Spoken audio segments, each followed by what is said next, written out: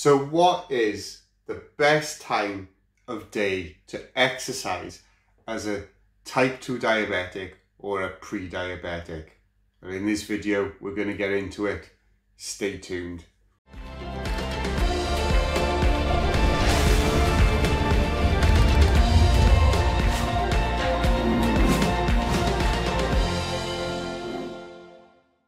Why am I qualified to talk about this? Well, my name is John Collett, and in March 2018 I got diagnosed with type 2 diabetes, and within 6 months I managed to reverse my condition. And if I can do it, then you can do it too, and I want to help you do that. So what is the best time to exercise as a type 2 diabetic or a pre-diabetic? To be able to answer that question properly, first you need to understand how your body was used to work and how your body works now. So how did your body used to work? Well, every time you ate food, that food would get turned into energy, and that energy is glucose. That glucose then would go through your system, and there would be millions and millions of cells in your body that would absorb that energy first. Now those cells, they can't do it by itself. So your pancreas produces a hormone called insulin, and when that insulin attaches itself to the cells can absorb the energy. Then what happens, once the cells are full, that the excess energy gets stored in your liver, it gets stored in your muscles, got a little bit, and then it gets stored in your fat cells. Now, the great thing about our bodies, it can produce as many fat cells as it needs. What is really important is to understand why the body works that way. The reason the body works that way is because we are used to living in a feast and famine society.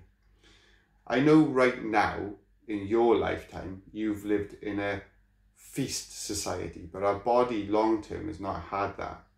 What used to happen is when food was plentiful, in the summer and the autumn, the body would store that excess energy it needed as fat cells. When it came then to the winter and the spring, where food wasn't as readily available, it would store the energy, it would take the energy from your fat cells to keep you going back until the summer.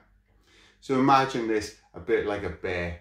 Okay, a bear, it wakes out of hibernation, goes eats as much fish or whatever it can find to eat, stores it all up, and then in the winter it goes into hibernation and it uses all that fat in its body to keep it going. It's exactly the same way. That's how our bodies are meant to work. Now, how is your body working right now?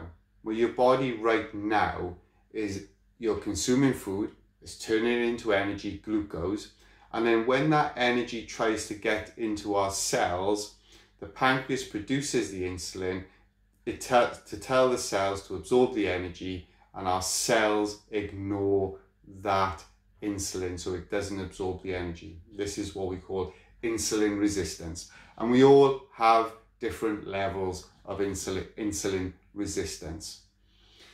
Then, so what happens is, because that energy can't be stored in our cells, it goes to our liver, it goes to our muscles, and then it gets stored in the fat. But as a result, more of it gets stored in the fat. And then of course, this can cause additional problems in that we can start getting respiratory problems, heart problems, problems with our vision. Our immune system can't get to the body parts which are not in good nick as quick as it could because of the fat cells, and as a result we heal slower than normal. When we exercise, what happens is that we start to burn the energy in the cells, and then we burn the energy in the liver, we burn the energy in our muscles, and then it starts to burn the energy in our fat cells. So this is also good because this forces the cells then to start wanting to absorb more energy from the food that you're consuming.